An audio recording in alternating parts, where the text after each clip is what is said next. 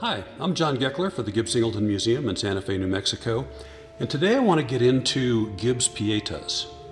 He actually made a series of them, and this is one that's only recently been recovered and released.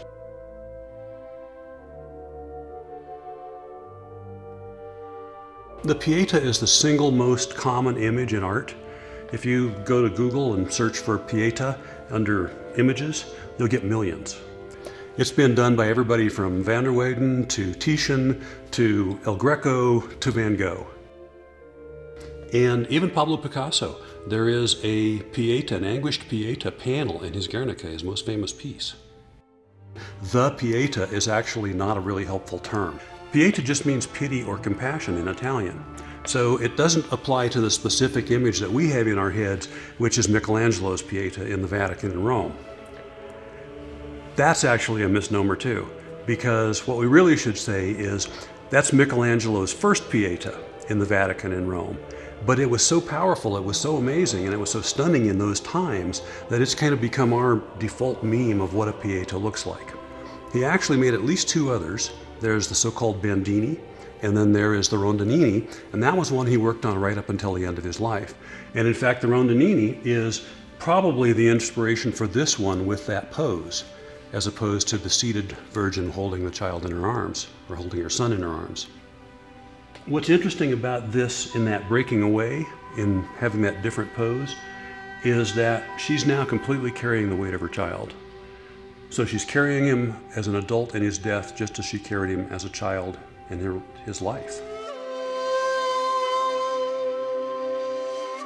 She's bearing the complete weight of her child's death.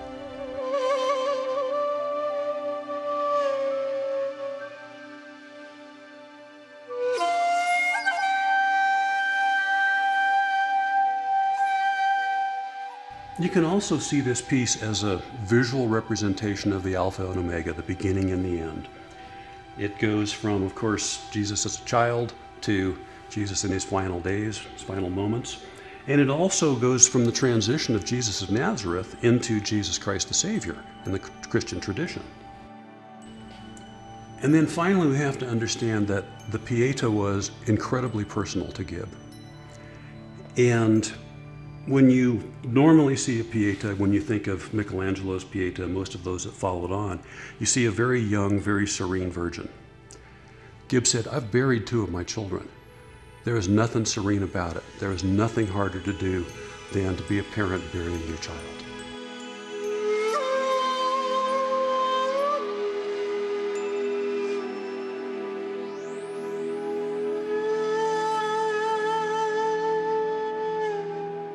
So when we see Gib's Pietas, we see that deep sorrow and that pain. And the backstory of this that Gib very rarely talked about was that this piece was done right after his son Cody died.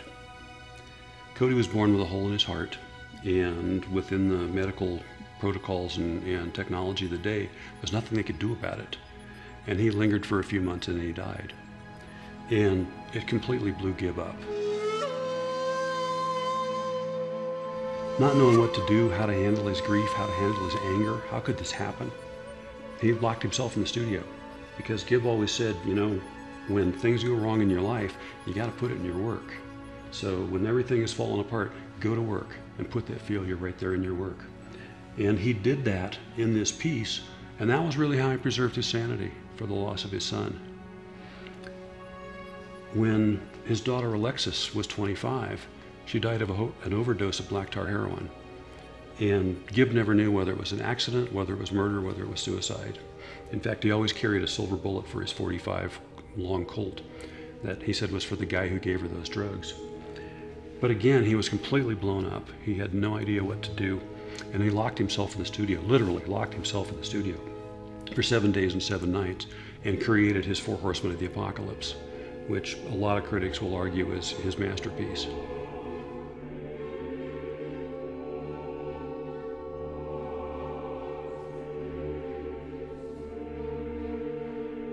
If there's one piece we're going to remember 1,000 years on, that may be the one.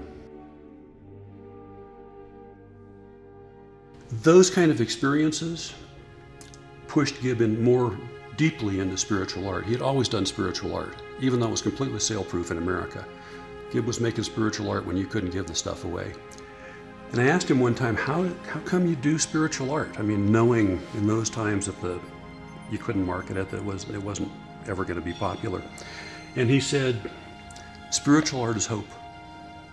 He said, it's hope things are going to get better. It's hope things are going to let up. It's hope that there's heaven on the other side of all of this when we make it through. Thanks for tuning in. I'm John Geckler for the Gib Singleton Museum.